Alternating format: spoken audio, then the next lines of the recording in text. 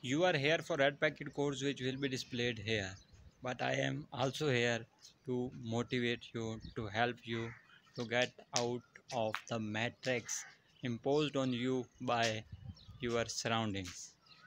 So there are two types of people, winners and losers, and one who are strugglers. Whenever you see a loser, then make sure and remember this thing in your mind that they choose this.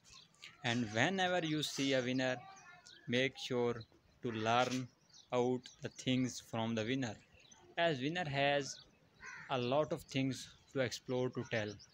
Learn from losers, learn from both. I will tell you that learn from both have different experiences, both have faced different opportunities, different conditions, different circumstances.